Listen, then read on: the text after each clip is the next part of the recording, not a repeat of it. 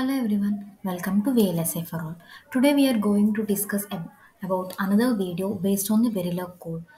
Today we are going to discuss about a shift register. Generally, we have four main shift registers, that is parallel input, parallel input, serial input, serial input and serial output. So today in those types we are going to learn about parallel input and serial output.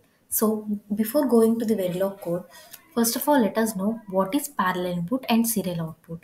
In digital, we design the parallel input and serial output by using the D flip-flops and some other gates. So here we see that there is a option which we have used as shift by load bar. So by using this option, we will either shift the data or load the data. That is, here we want to perform the operation of parallel input and serial output. That means first we have to load the data parallelly into the flip-flops and then serially we need to get the output. So to get the output serially, first we need to load the data parallelly. For that we will use the load bar, and after loading we need to get the output as in the shift manner, that is serial output. So at that time we will use the shift. That means when the load is 0, the values, that is the data which is given, is loaded into the flip-flops, and when the load is 1, then these are shifted from one flip-flop to other flip-flop. Like this the concept has been working. So now let us see the Verilog code for the parallel input and serial output shift register. Here, if we observe, first this is the RTL code of parallel input and serial output shift register. First of all, we have to mention it in the block of module in which we will give the pins, that is inputs and output pins. Here we have used a 4-bit pin which is given as input to load the data, because as we are using a 4 flip-flops to load the data, we have used an array of 3 down to 0 pin, and clock and load are two inputs as we are giving to the D flip-flop, and S out is the output from which we will going to get the output. So for temporarily to store the data, we are using a temp variable as a 4-bit register, and we are defining it in a always block, but for performing we are using a passage of clock. So that means for every passage of clock the given operation will be performed. So if you observe here if we have the load pin as 1, then we will load the pin, that is the values, into the temporary variable and store the 4-bit data.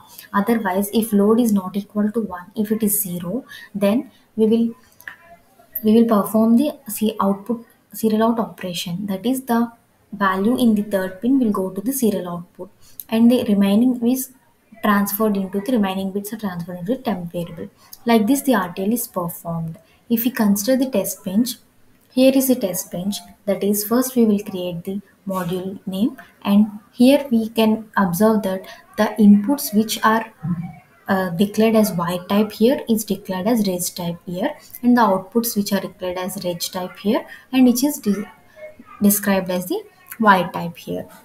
So next we will perform the DUT operation, that is we will connect the RTL and test bench components like this.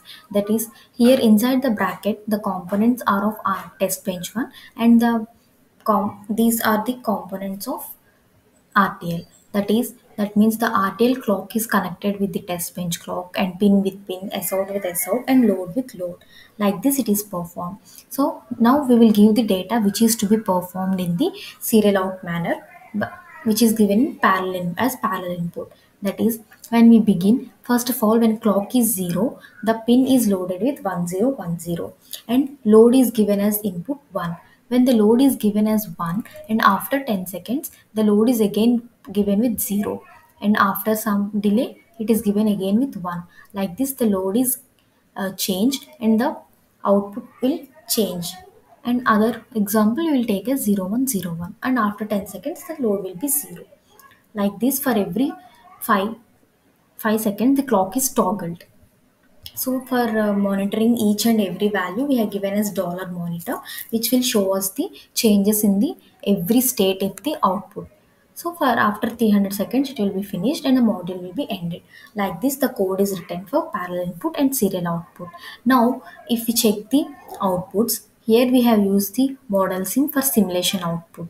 Here if we observe, this is the simulation output for the parallel input serial output shift register. Here if we observe, when there is no clock and there is given as load 1 but there will be no output. When the clock is 1 and load is 1, the pin is loaded with the 1010, but we won't get any serial output until the load operation starts. After loading completely, next clock cycle, the SOut operation, that is serial output operation, will be performed. If you observe, here load is 0, but here when the load is 1, we will get the outputs 0. When the load is 0 and serial output operation is performed, 1 0 1 and 0, and second one is 0 1 0 1. So the same we can observe in the transcript window, which we have used in the monitor way. So if we observe this, here if you look at this, when the pin is 1010, the SOut is undefined because we are loading with the data, so there will be no output at the serial terminal. So next, when again 1010, SOut is undefined and load is 0 because clock is not present. So when we give next 1010, SOut will be 1 as the load is 0. Like this we get 1010 as the output. And again for 0101, the load is 1 and the output is 0. And again from this side we will get 0101 as it is shifted. Like this we will get the output. This is a simulation report.